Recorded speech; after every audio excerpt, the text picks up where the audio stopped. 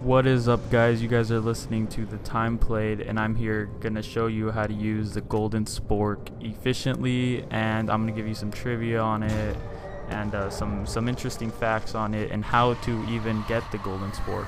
Instead of watching those 10-minute videos on how to get the golden spork, I'll tell you right here in about a minute.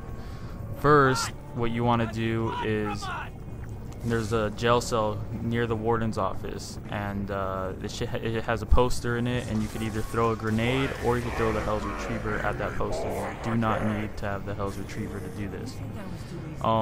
You go into afterlife mode, and then you go behind the jail cell, and you then zap the spoon you see lying on the ground in a really big crack. You zap that spoon, then you go and revive yourself, and this will be step 2. You go to the cafeteria, and you then need a Hell's Retriever. You throw your Hell's Retriever at the spoon lying in on the table in the back of the cafeteria, and then you will receive a spoon, and that will be a temporary melee weapon.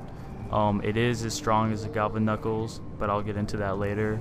Then after you have the spoon, you go upstairs, go to the bathtub. In the bathtub that's sitting alone by itself, you hold square, and it will then take your spoon and it will start stirring in the bathtub. You do have to wait a while. I believe I waited 1 round. The next round, you go back to that bathtub and you hold down square, and there's gonna be a hand that comes out of the bathtub with a golden spork. You then hold down square and you then receive the golden spork. I don't recommend doing this during the middle of a round because zombies will get in the way. It's one of those things like the gondola, you have to wait for it. You can't grab it and go like buying a gun off the wall. Some trivia on the golden spork. The golden spork is equivalent to 6.3 galvanized knuckles. This then makes it a one-hit kill all the way to round 34. So the golden spork is going to be a one-hit kill till round 34. That is a high round, guys. I don't even know if most of you have even made it to that round. I haven't yet. I'm still new to this Mob of the Dead, but I am getting there. I already know pretty much everything, and I'm waiting for that one day I have to do single player in Mob of the Dead. So also, the golden spork is the only cutlery in the whole Call of Duty series that can be equipped. So I thought that was pretty interesting. And the silver spoon that you receive in the cafeteria, that, like I said, is as strong as galvanized knuckles, which I believe galvanized knuckles lasted until about round 15 before they were 2-hit kills. I think, I'm not quite sure on that. So that makes the spoon last till about round 15 before it's a 2-hit kill. So unless you're doing this like at 16, 18, 20, whatever, you still have a one-hit kill with that spoon. So the golden spork is a really strong weapon, but let's get to what this video is about and how I use my golden spork. First, round 23, I'm running around at the bridge. I just like the bridge the most. I think it's real easy. Usually a lot of people like to run trains at the cafeteria or like at the docks. The docks is really hard to run trains at. I'm running them here at the bridge, and here I am. I'm gonna use a golden spork to take out this whole train and more, actually.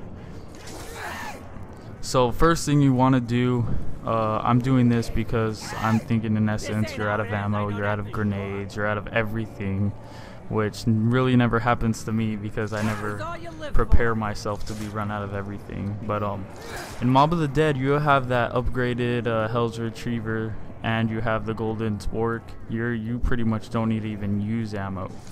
Like, really, like you will see me take out this whole train.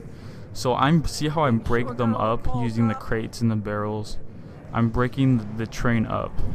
So if there's an object in your way, which most likely there is, because unless you're in Call of the Dead or Transit, there's never gonna be an open space, a really big open space. So use any objects, going upstairs, even going the gondola, whatever. Use any object you have to break the train up, because that's the only way you're gonna be able to get through this. If you just go and knife you go and knife a big crowd of zombies, then you could put yourself in big trouble, and that's a really risky task.